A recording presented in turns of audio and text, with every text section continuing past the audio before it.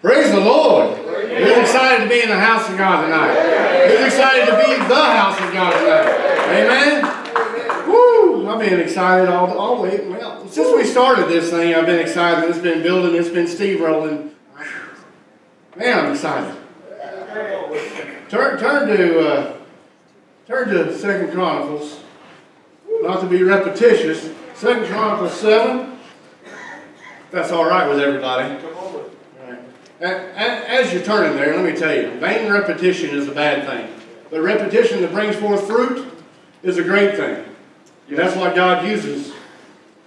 How much repetition and practice did it take for you to first hold a bottle? Didn't get it on the first try, did you? Your mama probably stuck that in there. Hold that thing. Hold that thing. It didn't work. How about to use a spoon? How many of y'all ended up with that thing, that stuff all over your face? You know, your kids do that too. It took some time, right? How about learning your alphabet? I'm struggling. I'm still working on it. It took some time, didn't it? What did you have to do? You wrote that stuff over and over and over again until you got it, right? How about memorizing Scripture? How many of y'all get it on the first try? Come on, brother. I don't. Man, it takes me many tries. I mean, my son, he's a whiz. I don't know. God blessed him with something special. Be able to memorize verses and things, and just blows me away. But it took time. It took repetition. It took going over it over and over and over and over again. So why would we think that the means by which we learn earthly things does not apply to spiritual things?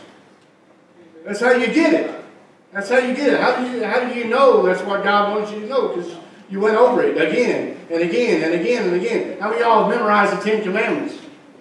How about John 3:16? Oh, yeah. How many? You know it because you see it everywhere. You've wrote it, probably. Right? It's repetition. It's not vain repetition. It's a good thing. So I'm going to change it up. I'm going to start in verse 13. Is that all right? Verse 13. If I shut up heaven, who's the I? God. God says, if I shut up heaven and there be no rain, or if I command the locust to devour the land, or if I send pestilence among my people, right? Yeah, God's saying, if I do this, verse 14, if my people, which are called by my name, shall humble themselves and pray, seek my face, and turn from their wicked ways, then I will hear from heaven, and will forgive their sin, and will heal their land. Amen. That's a big old if. I know Scott talked about it last night, but that's a big if. And where's the burden at? It's on you. And God says, if I do this to you, this is how you come back to me. This is how you get rid of the pestilence in your land. This is how you get rid of the where there's no rain, the drought in your land. How do you get rid of the locust? How do you get the locust in your land? You know, we got some spiritual locusts in our land. We got some spiritual pestilence in our land. We got some junk going on in our land, right? How do you get him to come back and heal the land? If my people, how many of his people we got in the house? Yeah. He's talking to you. Yes, sir. From thousands of years ago until this moment right now, God is speaking to you directly. You are his people. And if my people do this, are you called by his name? Yes, come on. Every one of us is called to a purpose, right? Yeah. Right? If you don't know your calling, there's an altar. God will show it to you. I guarantee you. If you seek him, he will be found. Every one of us has a purpose and a calling. And it may not be up here. It may not be out there. It may be handing out food to poor people. Come on. You don't know until you find out. Amen. Amen. I know what God has called me to do. Share the gospel as often with as many as possible. Amen. So, if my people which are called by my name shall, number one, humble themselves. Yes, come on, brother. What's it mean to humble yourself? What's it mean? What's it mean? If you hold your spot, flip on over to Psalms 34. Psalms 34.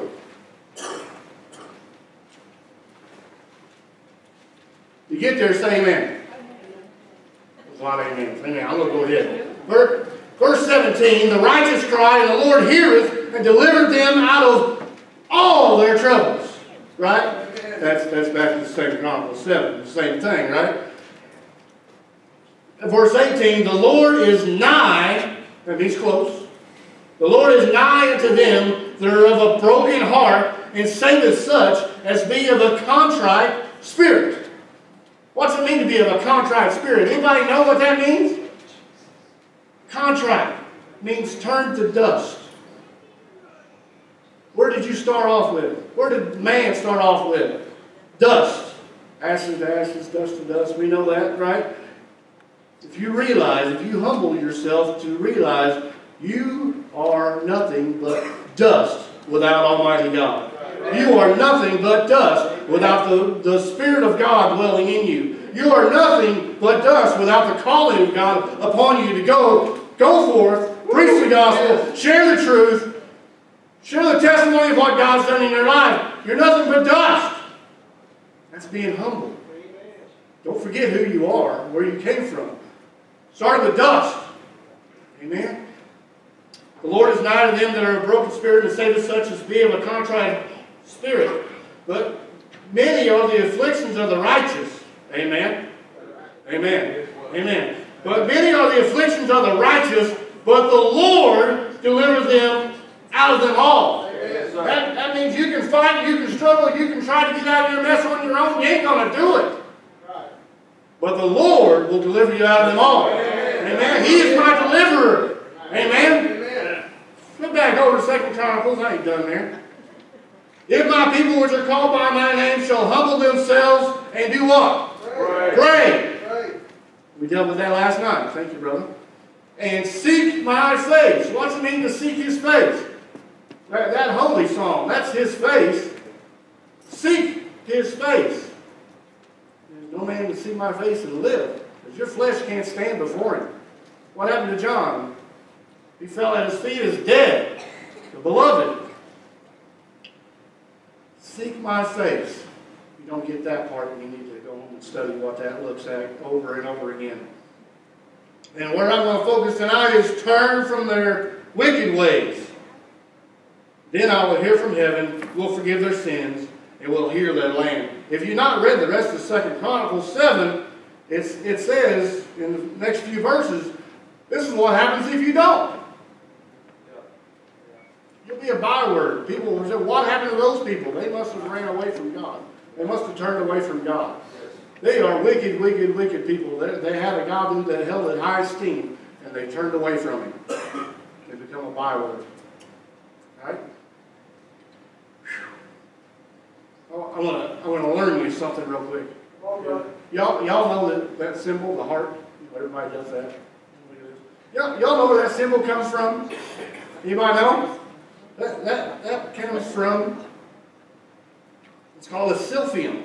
It was a certain plant that was only harvested in one area in the city of Cyrene. One area. The city of Cyrene was known as the home of the false god Venus and her son Cupid. That's where it comes from. At this time that this was found and used, some use it for medicine, some use it to make a cough syrup, right? But the main use for this silphium, which the leaf is where we get that symbol from. Can't do it right. The leaf is where we get that symbol from. The main use for that was as birth control and abortifacient, which means a chemical that makes an abortion happen. If somebody's pregnant, they take this chemical and it makes the abortion happen. And yeah, how many of you ever heard of Nero? You know, the one that dipped Christians in wax and let him on fire to light the streets in his garden? Yeah, Nero harvested this plant to extinction. This plant, which was used as a contraceptive and to cause abortions, so they could have as much wild, you know what, as possible. There's kids in the house. What do you think of his heart now? It's kind of crazy when you go look at the history stuff, and I did not expect I'd find that. But there it is. Now you know. Every time you see this, a little Cupid. And Cupid, if you know what Cupid was for, Cupid was when his arrow hit you, it would release you from your inhibitions. I mean, everything that would stop you from doing a bad thing would be gone from you, so you would do whatever willy-nilly comes to mind, or whoever comes to mind. So I'm going to talk about the heart tonight. What does your heart beat for? What does your heart beat for? This message spoke to me long before it's preached to you. I'm telling you. And I've dealt with this thing all day long. What does your heart beat for? I'll tell you mine. My boy's holding my cell phone, Facebook thing. You stepped on my toes real good last night. Appreciate it. Thank you. We need that. That's mine. Anybody else's? We all ain't brave enough to raise your hand. Keep playing that. How about games? You know, addicted to games? I can be. That's why I don't play the games. I ain't got time for no games. How about fashion? Some of you ladies, are you addicted to fashion? Do you see that purse, you gotta have it, you dream of having that dress or those shoes or whatever? How about celebrities? How many of y'all are addicted to just keeping up with the latest trend? You want what's the Paris Hilton's doing, and I don't know who all's out there, because I don't pay attention to that junk. How many of y'all into that? No? Anybody? Some of y'all just ain't raising your hands because you're scared. I know. How about, I'm going to step on some toes now. How about hunting and fishing? Woo! Mm-hmm. Yeah. Yep. How about cars? Some people are addicted to cars. They have a passion for cars. How about your job? Anybody? Addicted to your job? How about TV shows? Yeah. Movies? Yeah. We'll head home now. How many of y'all are just addicted to church? Yeah. Yeah. Okay.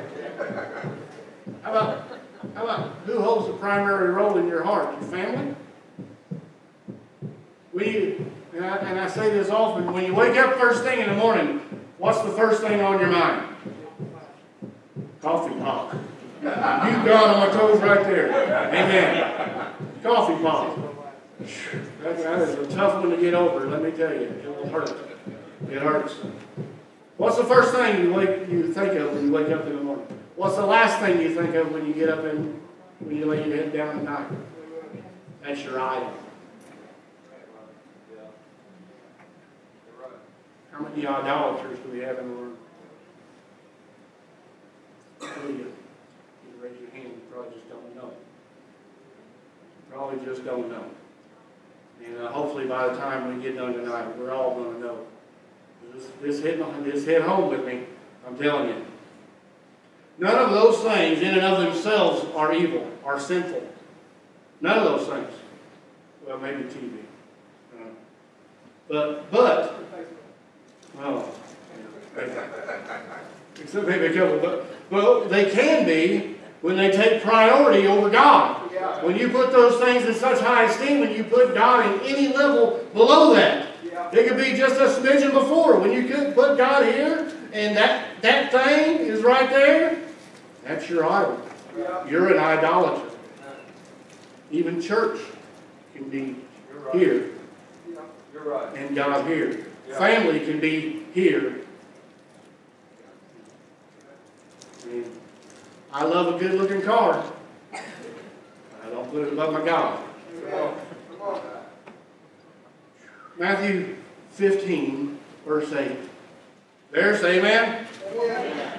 This people draws nigh to me with their mouth and honoreth me with their lips, but their heart is far from me. Who's he speaking to? Speaking to me. When you've got an idol in your life, or several, you can come to church and you can sing the songs.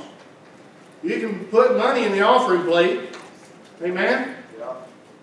And your heart still flee far from it. Right. You can say all you want and claim to be a Christian when really you're a TV worshiper. Wow. You can say, I'm a follower of Jesus Christ, and yet covet that brand new truck. Because you can't do both. You can't have both. There's either one or the other. There's no fence. They say the devil owns a fence. Well, he's a liar because there is no fence. He's stupid. The devil is just stupid. Anybody that gets to heaven and willingly gets himself kicked out is an idiot. I hate to say that, but it's true. The same thing in Mark 7:6. It sounds so nice, he said it twice. The people draw nigh to me with their mouth and honor me with their lips, but they don't honor me with their heart. They don't live after me. They don't have a heart after me. They don't live every waking moment to seek what God has for me today. What do you have for me this minute? Let me seek my Bible. You know, Scott had that great illustration with the phone. Well, I witnessed that myself today. And my loving wife. How many of y'all have a loving wife that acts as your conscience? She does. My little Jimmy Cricket, I love her. She does a great job. And you don't want to hear it right off, do you? No. But it sits in there and eats on you and eats on you, and then God gets hold of you too. It's like, okay. All right, you don't have to turn there. In Matthew 6:21 says, "For where your treasure is, there will your heart be also." Where your treasure is. Where's your treasure? Is your treasure sitting at home? Got your rod and reels all locked and loaded? Is it that hot rod sitting in the garage? Is it that new dress still got the tag on it you have yet to put on? Is it that new Marvel movie that's getting ready to come out? Just got to see it. Can't stop thinking about it. I watched the previews 10 times. Well, I have not. I don't even know what it is right now. But there's something. That TV show, you can't wait till the new season comes out. And you think about it, you check on it how many times a day? It's your idols. I mean, you know, when you get around somebody, you start talking to somebody, you're just having conversation with somebody, you find out real quick what their idols are. You find out real quick where their passions lie. You find out real quick. Do they first talk to you about God things? Man, I ran across this scripture. Man, it's got me so consumed and just eating me up and alive. Man, phew. You get that? Or they said, man, I can't wait to tell you what my kids did. What holds our priority? What holds number one? And did you see that new Camaro coming out?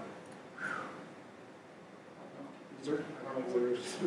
I don't even know. Because people, the scripture is true. People want to talk about what they're passionate about. And you can see it all over.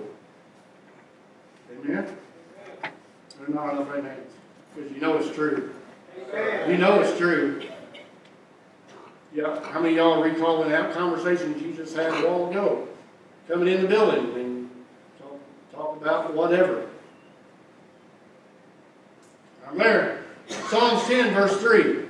But the wicked boasteth of his heart's desire, and blesseth the covetous, whom the Lord what? Abhorreth. The wicked boasteth of his heart desire, and blesseth the covetous, whom the Lord abhorreth. Who's the Lord abhor? Wicked and covetous. Both. God abhors them. That's worse than being mad at. He detests those things, those people that do those things. He finds it such a stench in his nostrils. This is worse than the lukewarm that he wants to spit out. This is disgusting to him. I abhor it. I abhor broccoli. I abhor tofu. Amen. Amen? But the wicked boasts of his heart desire. You get around them, they'll talk about it. They'll tell you what they desire. They'll tell you what they're talking about.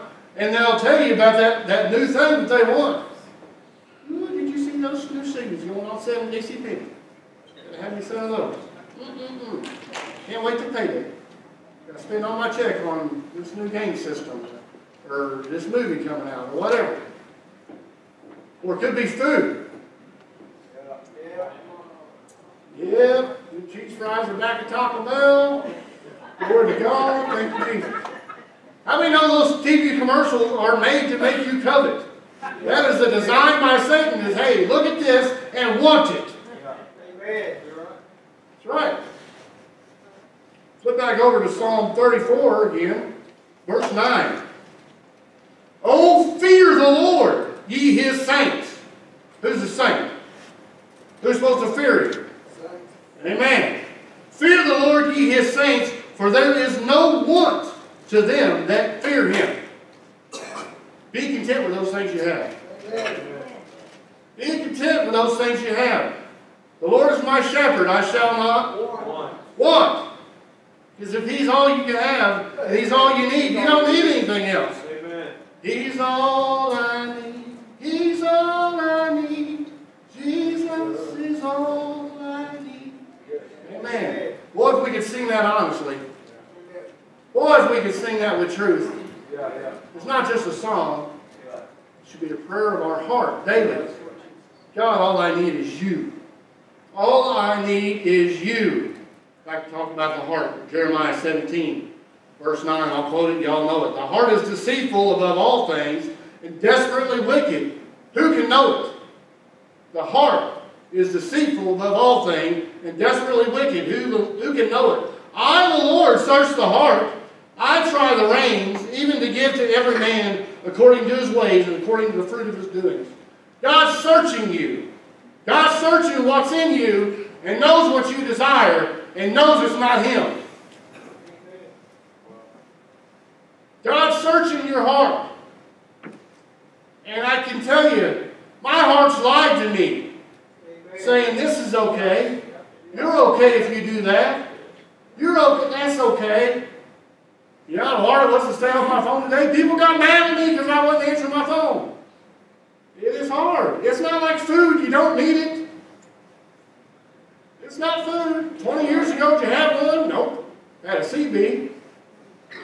You did not have a phone where everybody and their brother tries to call you when you're trying to focus on God. Romans 2, verse 4. Praise the Lord. We get to sit in a building not in fear of reading the Bible, not in fear of hearing God's Word, not in fear of praying or lifting our hands or worshiping God. Praise the Lord. There are our brothers and sisters around the globe are dying daily. The average has went up to 260, I just read today. Average of 260 people die for Christ. Not just they died, not just they went to church. They stood up for Christ. I read a story this morning about a man. They were having this little Bible study, and people come in. They killed his wife and they killed his child. They spared him, killed everybody else in the church, and then they torched him. The very next day, he was behind that charred pulpit reading scriptures to two people. After losing all of his congregation, his wife and his child, and he's standing there firm, preaching the gospel to anybody that can hear it. We're so apathetic. We are so complacent. We have no idea what it means to face persecution. And I pray God we do. And I know it's a hard thing to pray, but I pray God we do. The only time you see the true church arise is in true persecution. You can look back in history over and over and over again. That you see Christ's church, persecution, and then persecution lets off in complacency and false doctrine. And all this other junk comes in, and then persecution. And then there comes complacency. False doctrine. Over and over and over again. Romans 2, verse 4. Or despiseth thou the riches of his goodness or forbearance and long-suffering, not knowing the goodness of God leadeth thee to repentance. God is good, we are not. And that should call us to seek his holy face. But after thy hardness and impenitent heart, treasurest up to thyself wrath against the day of wrath and the revelation of the righteous judgment of God, who will render to every man according to his deeds. To them who by patient continuance in well-doing seek for glory and honor and immortality, eternal life, but unto them that are contentious, and do not obey the truth, but obey unrighteousness, indignation and wrath, tribulation and anguish upon every soul of man that doeth evil, the Jew first and also the Gentile. But glory and honor and peace to every man, say every man, that worketh good. Yes. Amen? To the Jew first and also the Gentile. There is no respecter of persons with God. Amen. I don't care what badge you wear, whether you're Baptist, Pentecostal, whatever. Do you belong to Him? Amen. Do you know Him? Yes. Amen. Can you without a doubt stand firm when persecution comes? I know Him and I will not falter, I will not fall, I will not bow down, I will not serve any other God. I stand firm. Amen. I'll not give up. Or will you harden your heart? Just those little things. When God tells you, say something. Share that scripture with them. Share your testimony with them. God says go, and you say no. I'm an idolater. Worship myself. I care more about my feelings getting hurt and their feelings getting hurt than I do that soul will wind up in hell unless God intervenes. And He wants to use you to do it. Amen. We ourselves are our own worst idol. He says, after thy hardness and impenitent heart treasurest up to thyself wrath against the day of wrath. It's when you get callous to the things of God. You get callous to that conviction that was once there. Well, what did David say? Restore to me the joy of my salvation. That's when you knew for a fact this is light, this is dark, this is evil, this is righteous, and I don't want to be anywhere in the middle. Amen. That's what it's all about.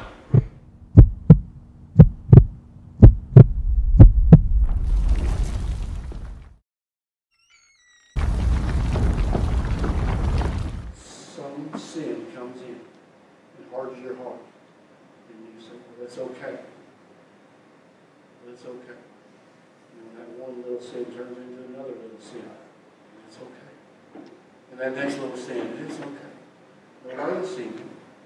Nobody knows. Nobody's going to find out. I don't even think anybody cares. God knows and it breaks His heart that you would have that one thing that separates you. All sin separates you. All sin separates you from God. He has called you unto holiness. He said, be ye holy as I am holy. Be ye perfect as I am perfect. I've got a standard I set for you, my Son, Jesus Christ. He is the example for which you to follow. There's none other. He didn't say, here's Paul, follow Paul. Here's Peter, follow Peter. He said, here's my Son. He's sinless. He's perfect. He's without fault. He's your example to follow. 2 Peter 2. He's your example to follow. But yet we give up and we idolatrize. And we say, well, I'm just as good as that guy. Or I'm just as good as the pastor. Or I'm just as good as that guy on TV. Well, I'm not as bad as Hitler. Right? We idolatrize constantly. Paul says, 2 Corinthians, don't compare yourself by yourself or to yourself. That's where wickedness is bred. Ezekiel 14. Ezekiel 14. Boy, I love the book of Ezekiel. Man, not right with God. Start reading the book of Ezekiel. We'll get there real quick. And the word of the Lord came unto me, saying, Son of man, these men have set up idols in their heart, and put the stumbling block of their iniquity before their face. Should I be inquired at all by them? God speaking to Ezekiel says, should they even be talking to me? Therefore speaking to them, and saying to them, Thus saith the Lord God, every man of the house of Israel that setteth up his idols in his heart, and putteth the stumbling block of his iniquity before his face, and cometh to the prophet I, the Lord, will answer. The prophet's not going to answer them. I'm going to answer them directly. You don't have to be my voice. He says, I, the Lord, will answer him that cometh according to the multitude of his idols, that I may take the house of Israel in their own heart, because they are all estranged from me through their idols. Therefore saith the house of Israel, thus saith the Lord God, repent, and turn yourselves from your idols, and turn away your faces from all your abominations. For every one of the house of Israel, the stranger that sojourneth in Israel, which separateth himself from me, setteth up his idols in his heart, and putteth a stumbling block of iniquity before his face, and cometh to the prophet to inquire of him concerning me, I, the Lord, will answer him by myself. I will set my face against that man. I will make him a sign and a proverb. I will cut him off from the midst of my people. And ye know that I am the Lord. Amen. Those are strong words. And it goes right along with 2 Chronicles. Same thing. This is what I'll do if my people don't turn back from me. If they don't forsake their sin. If they don't forsake their idolatry. I will set my face against them. I will make him a sign and a proverb. People are going to talk about you for a long time. I will cut him off in the midst of my people. Ye shall know that I am the Lord. How many great men of God can you think of that fell and it was public? Yeah. I can't tell you how many people I ran into that don't go to church because Jimmy Swaggart fell. You idolater. Jimmy Swaggart is not your staple to live by.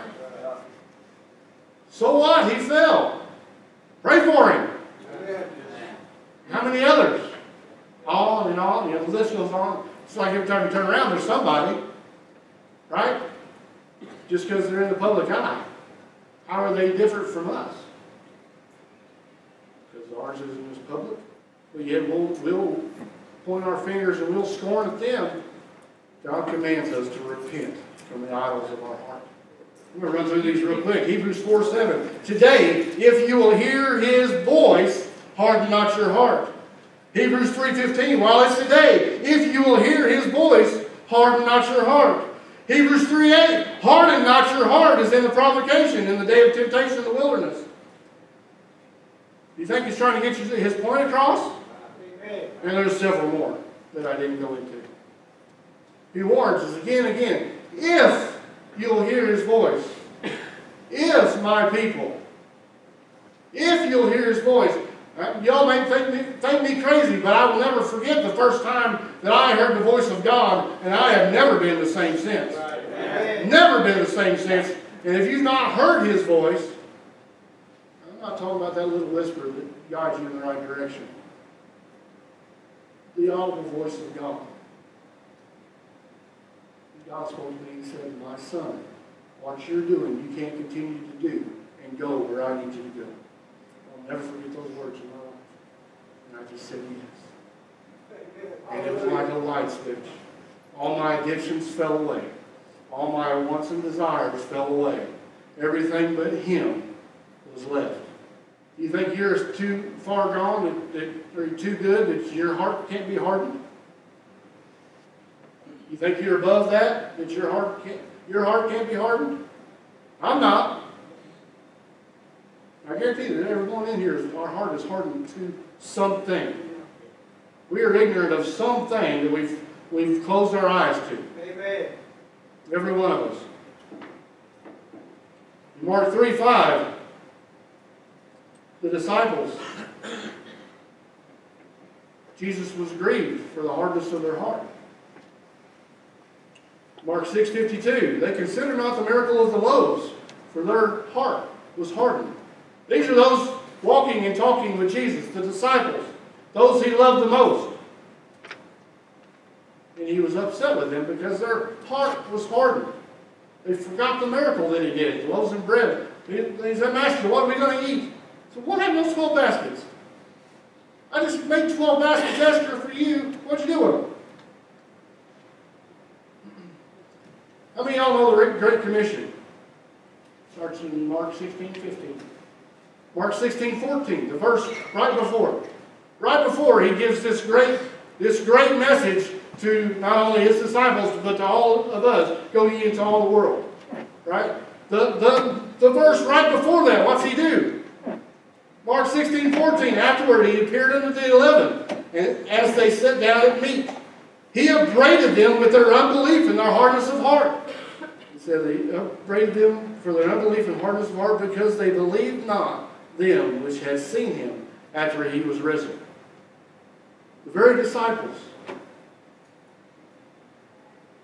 he upbraided them for their hardness of heart. Are we inescapable from being upbraided by God? Being chastised by God? If you're not chastised by God, Lord, are you? You're none of His.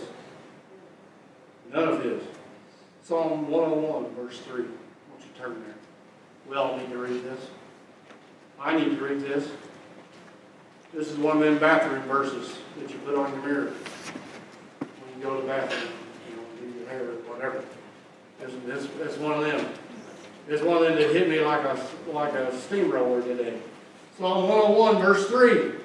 I will set no wicked thing before my eyes. I hate the work of them that turn aside. It shall not cleave to me. A froward heart shall depart from me. I will not know a wicked person. What happens when you put the wicked thing before your eyes? These are, you said it last night, these are eye gates. These are ear gates. This is a heart gate.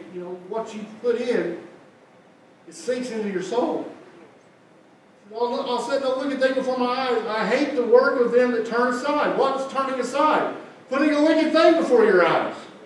That's turning aside. We call it backsliding, don't we? We call it slipping away.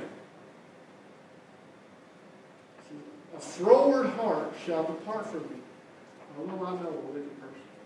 A froward, you're just a little tilted off. You're just not perfect. You just missed it by a little kilter there. Proverbs 14, verse 12. You know why I give so many scriptures? The more scriptures I get, the less opinion I've got. Because it's all God's Word. You can disagree with me all day long, but if you disagree with God's Word, you've got a problem with God and not me. Proverbs 14, verse 12. There is a way that seemeth right to a man, but the end thereof are the ways of death. You can go about doing what you want to do, what you think is right to do, but unless it's what God wants you to do, the end is death. And it's not just you're going to have a heart attack and die one day. It is spiritual death. The day that God gives you to step this way, and step this way, and make your way right there, this is where you're going, and you say, nope, it's death. One step to the right or to the left. One step outside of His will. One step outside of the calling you're called to do. One step aside from being everything God has designed you to be. It's sin. It's death. And if you let that disease of sin fester, it will kill you. It'll be a cancer that consumes you. And if you're in the body when this happens, that cancer will also leach out to other people. It's contagious. What sin we allow in the body grows and grows. There's a way that seems right to a man, but the end thereof are the ways of death. Even in laughter the heart is sorrowful, the end of that mirth is heaviness. The backslider in heart shall be filled with his own ways. God's going to lead him to his own destruction. And a good man shall be satisfied from himself. The simple believe every word, but the prudent man look well to his going. A wise man feareth and departeth from evil, but the fool rages in his confidence. How many people do I know to share Jesus with? How many of y'all witness? How many times you share Jesus with somebody and they say, I'm good. Fine. Me and Jesus, we got a thing going on. We're like kids. fool. That's what the Bible says. You're a fool. It also says, call him a fool. The Bible says, you're a fool if you're boasting of your own goodness. If you say, I'm all right. Wise man feareth and departed from evil, but the fool rageth. How many people sit in our pews Sunday after Sunday after Sunday, confident and full of sin, without conviction, without any desire to draw closer to God, without any unction to come out of the junk that they're in and draw near to Him who sent His Son? Another backsliding verse, 2 Peter 3:17. Ye therefore, beloved, seeing ye know these things before, beware lest ye also, being led away with the error of the wicked, fall from your own steadfastness. What does it say when somebody goes to correct another brother? Go in the spirit of meekness, lest ye also be tempted and drawn away. Hebrews 10:38. Now the just shall live by faith, but if any man draw back from where? Where were you? You got to be somewhere to draw back from somewhere. If any man draw back, my soul has no pleasure in him. If any man draw back, my soul has no pleasure in him. Does that make you think twice? Does that make you think? Psalms 37:31 talks about backsliders way back in Psalms. The law of God is in his heart. None of his steps shall slide. Really? That sounds pretty amazing. Thank you, David, for writing that. That sounds hunky-dory, and I think we can deal with that. You know, gives us a little hope, right? The law of God is in his heart, and none of his steps shall slide. It doesn't say a few. It doesn't say, well, every once in a while. It says none of his steps shall slide. Oh, well, how's that? Jesus said, be perfect, be holy, and he gives us the answer on how to do it. Jesus said, what's the law? Love the Lord your God with all your heart, mind, soul, and strength. All the law is contained in these two things. Love. How is it possible you can walk in the law of God and have it in your heart? His love. The Holy Spirit in you, does the Holy Spirit in you allow you to lie? Does it allow you to covet? Steal? Adultery? Fornication? No, all these things are contrary to God. If you have a spirit in you that's okay with you doing that thing, it ain't holy. It ain't righteous. And it ain't from God. 2 Peter 1. What's our answer? How do we flee this idolatry that consumes us? That the consumerism world we're in. How do we get rid of this stuff? How do we overcome it? We shall overcome by the testimony and the blood of the Lamb. Because we can't do it on our own. What's our testimony without the blood? Dumb. It's garbage. It ain't nothing. And if your testimony is not giving glory to God, it ain't much of a testimony. It's you boasting about your own goodness. 2 Peter 1, verse 5. And besides this, give all diligence. Add to your faith, virtue. Add to virtue, come on people. And to knowledge. And to temperance. And to patience. And to godliness. And to brotherly kindness. For if these things be in you and abound, they make you that ye shall neither be barren nor unfruitful in the knowledge of our Lord Jesus Christ. But he that lacks these things is blind, cannot see afar off, and hath forgotten he was purged from his old sins. Has forgotten he was purged from his own sins. What happens to a person that has forgotten they're purged from their own sins? You've forgotten the sacrifice Jesus made for you? How is this even possible? How is it possible to forget the nails that were put in his hand, the blood blood that rained down from the thorns, the beating that he took, the unrecognizableness of his face. I'm talking way beyond the Passion of the Christ movie, way beyond the Jesus movie, way beyond every movie you thought of. It was 1,000 times worse. They couldn't create that stuff in Hollywood. It'd be rated X anyway if they tried. We've got this cushy little idea of Jesus, carrying his cross and everything else, and he goes on there. Man, it's not even like that. And that's idolatry, that they make us think those things out of movies. How do you forget those things? He says, he that lacketh these things, that means they've never grown up in Christ. Hebrews 6:1, they were still on the milk. They never grew up. They never did what was necessary to take the steps to grow in Christ and not be a babe anymore. We got churches full of them. Content, complacent, pew warmers. It will never do the kingdom of God not a bit of good unless they repent. But he that lacketh these things is blind and cannot see afar off. Afar off being judgment, glory. Will have no part in the kingdom. And has forgotten that he was purged from his old sins. Wherefore, rather, brethren, give diligence.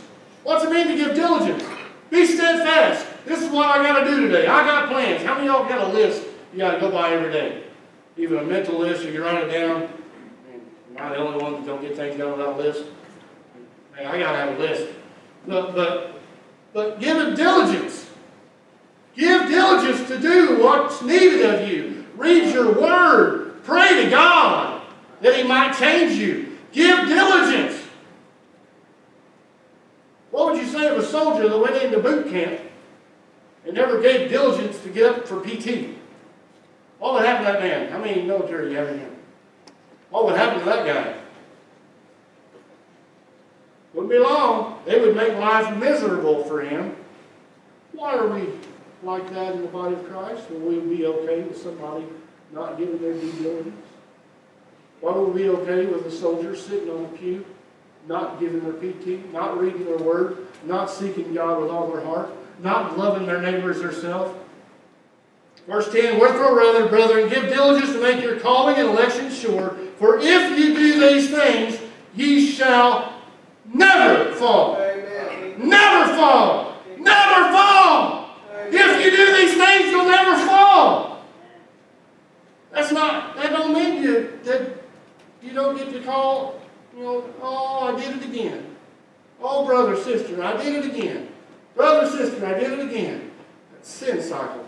It's like one of those stationary bicycles you get on, you don't go nowhere. And that's what people are caught into. Because they don't give their due diligence to add to this, to add to this, to add to this, and never grow in Christ Jesus. But, what a promise! You ever heard this before? You do these things, you'll never fall. What's it mean to fall? Miss the mark, hammer teeth? To not be like Christ in any way, shape, or form? If you do these things, you'll never fall. I heard this today. Well, it set me back. Have you done more to build the kingdom in your born-again state than you did to tear it down in your lost state? Since you've come to Christ and been born again, I would pray that you've been born again. You're not just a false convert on the pew. Have you did more since you came to Christ to build the kingdom than you did prior to tearing it down?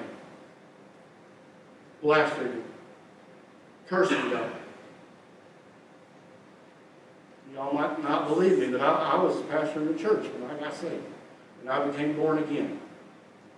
And I did a lot of bad prior to that, trying my best to tear down the kingdom. And I am steadfast and I'm diligent that I will do more. Whatever years and time God's given me to overcome, to build a kingdom. See people come to Christ. There's no better entertainment, no better thing than to see a lost person come into the kingdom. You know, we like concerts, and we like to go to Christian concerts and go picnics and this stuff, and have Christian entertainment. Even the songs we sing, they're entertaining. And a lot of times we miss out on what we're doing. It's supposed to be glorifying and exalting the King, but yet we come and be entertained.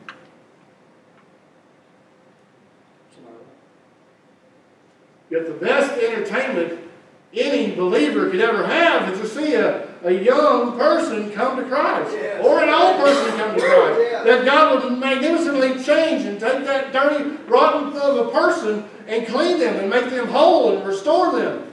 Amen.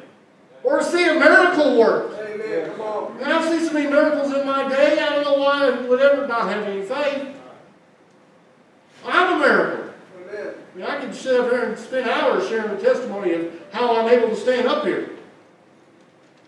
Because God wrought a miracle in me. That's entertaining. Amen. That's entertaining. How many of y'all know we can be hard-hearted to the poor? How many know we can be hard-hearted to the poor? To the needs of others. To those that are hungry. To the widows.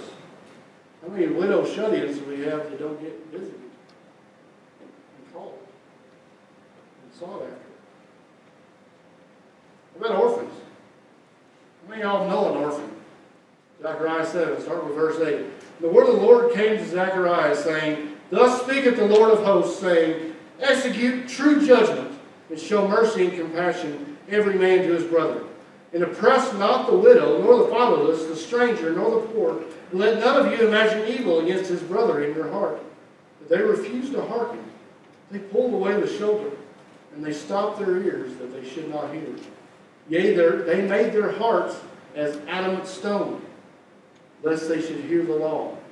And the words which the Lord of hosts had sent in his spirit by the former prophets, therefore came a great wrath from the Lord of hosts. Therefore it's come to pass that he cried, but they would not hear. So they cried, and I would not hear, says the Lord of hosts. I got this picture in my head of this. Come up here, brother. I got this picture in my head of this. God's pushing you somewhere. God's pushing you somewhere. There's some hungry people, okay? And what? They're right over here. I'm going to push you and chuck your shoulders away. Like a football spin, you know? We pull ourselves away. And God says, there's orphans everywhere. And what do you do? He does that football spin. Jerk your shoulder back. Does that football spin and says, get off of me, right? See, surrounded by widows. And God's pushing you to the widows. Get off of me. That's how I picture it in my mind. How do we oppress them? Don't provide for their needs, for one. We don't seek them out. We oppress them by our negligence and our apathy and complacency. You know what the sins of Sodom were? Everybody says homosexuality. That's what the sins of Sodom were. Ezekiel 16, 48 through 50. Behold, this was the iniquity of thy sister Sodom. Pride. Fullness of bread. Abundance of idleness. Lazy. Neither did she strengthen the hand of the poor and needy. I like what Ruth Graham said, and I don't like it, but it's true. If God doesn't pour his wrath upon America, he's going to have to apologize to Sodom and Gomorrah. You know, at one time in this country, the job of caring for the poor and the needy and the widows and the orphans, it wasn't Medicare, it wasn't Medicaid, it wasn't food stamps, it was the church. Amen. And the church did it. And the church slacked. And they said, here's my responsibility, my God-given responsibility here, government. We're doing a horrible job. Here, government, you do this for us. What a lie from the enemy.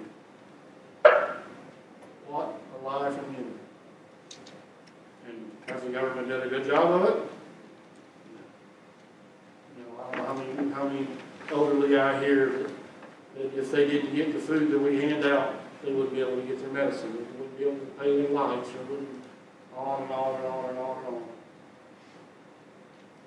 Because the government's not taking care of them, their family's not taking care of them, and the church is not taking care of them as a whole. Considering all this that I've said, I'm just at the tip of the iceberg.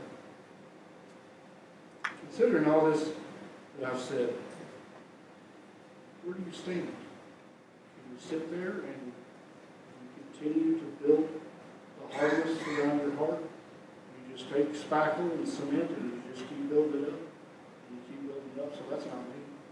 He's not talking about me. That scripture is not talking about me. I'm good. I got to figure it out. Where's God doing something to you? Is God, as he put it, is God wrecking me? Is God breaking that heart, that hardened heart? Is God changing your mind about how you do things? Or are you just going to go home and do the same thing that you've always done? You're going to live the same life that you've always lived? Or are you just going to continue on and just ignore the preacher? Just ignore God's word? Nobody can see. I know that shows filth when I'm watching TV. I know they take God's name in vain. I'm going to watch it. I know that show's full of adultery and fornication, and they cuss and they make fun of Christians. But it's entertaining. I'm going to watch it. Ezekiel 36:25-27. Then I will sprinkle clean water upon you. Ye shall be clean from all your filthiness and all your idols. I will cleanse you. Let me read that again. This is God speaking to you. Then I will sprinkle clean water upon you. Ye shall be clean from all your filthiness. From all your idols will I clean you. A new heart also will I give you, and a new spirit I will put within you. And I will take away the stony heart out of your flesh. I will give you a heart of flesh. I will put my spirit within you, and cause you to walk in my statutes. Ye shall keep my judgments.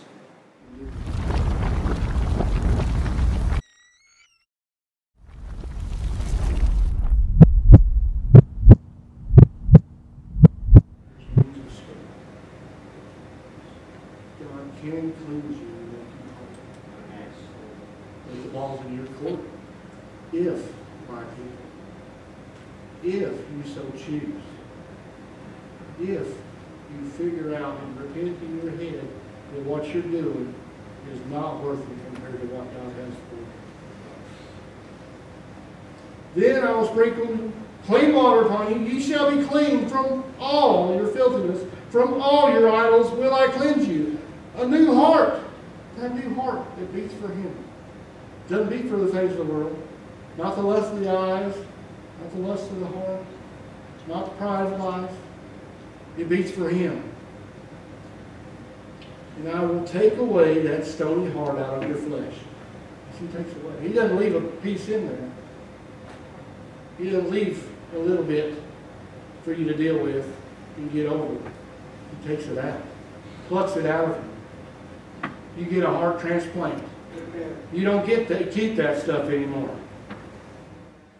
I will take away the stony heart out of your flesh. I will give you a heart of flesh.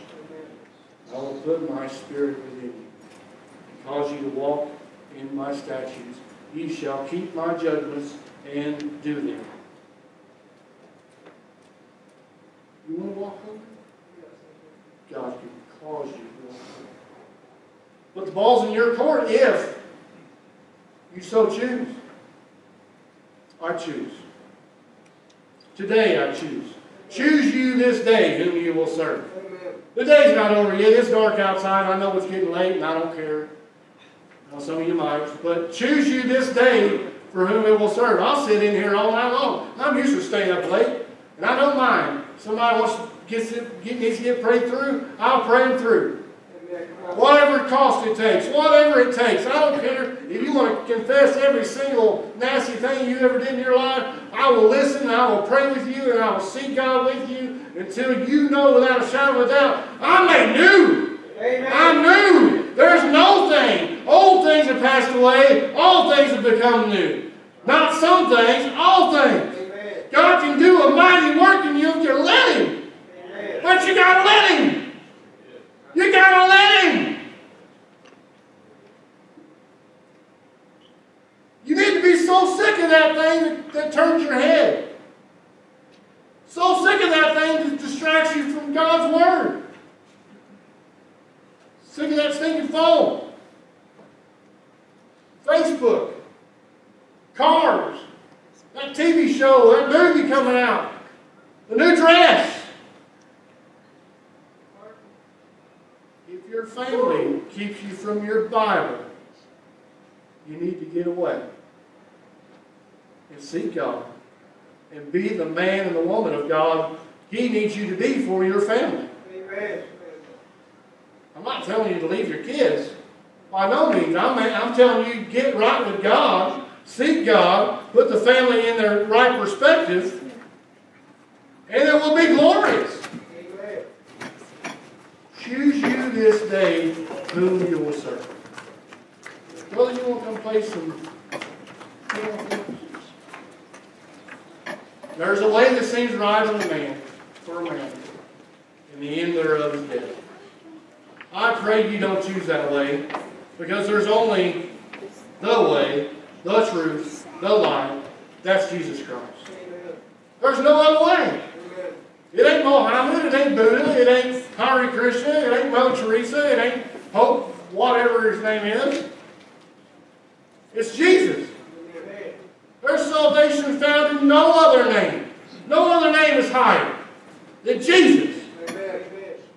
Do you know Him? Can you sincerely say in your heart right now, I know Him. Nothing else matters. I know Him. And I'm willing to stand. I was going to read the story of Perpetua. Perpetua is found in Fox's Book of Martyrs. And Perpetua was captured. For whatever reason, she was caught being a Christian in a time when it was not a good thing to be a Christian, according to them. She was caught. And she was facing death. All she had to do was take this. There's this bowl. All you had to do is cast incense into that bowl to the false god. Whatever god they choose. All she had to do was cast that in there. She said no. Her father comes in crying, just tore up, holding Perpetua's baby girl. He says, don't. Just cast it in. Do it for her sake.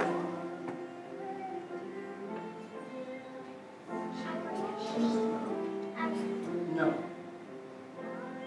I can't help but serve my God.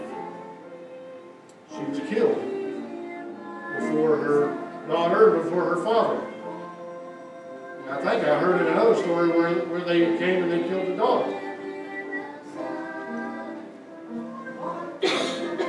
Are you willing when they come knocking on the door? Say, I want your Bibles. I want to know how many Christians you have living in your house. Are you willing to stand up? I are one. This is my word and you ain't getting it. If they stand there with your child in their arms, a gun to their head, deny Christ, and they'll take your baby. What are you going to do? It happens all around the world every day. Every single day. We sit in our air-conditioned buildings and are comfortable views and are complacent to it. The time is nigh. We must seek God. The time is now. We must know whom we serve. The altar's open. The altar's open. If you feel like crying out to God, we will cry out with you. There are many great men of God here that I trust that will stand firm with you. The hour is nigh. The hour is nigh. Choose you this day whom you will serve. Don't count your freedoms for naught. Count it as a precious thing that leads you to sit here in freedom. So it could be tomorrow, it's no more. Cast down your idolatry this day. So God is so mighty, He's so holy, and so great. I dare not put anything close next to Him. There's nothing close that I can compare to my God. You take the brightest light, stare at the sun for 10 minutes until you go blind. It doesn't even compare to the white, precious, holy light that is Jesus Christ.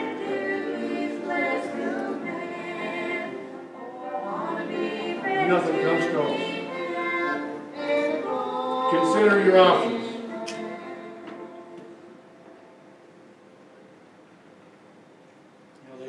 The average 160,000 people every night die in their sleep.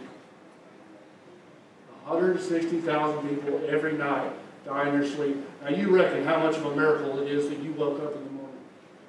How much of a miracle is it that you woke up this morning and you get to sit here, and you get to read God's Word, you get to hear God's Word, and you get to have an option.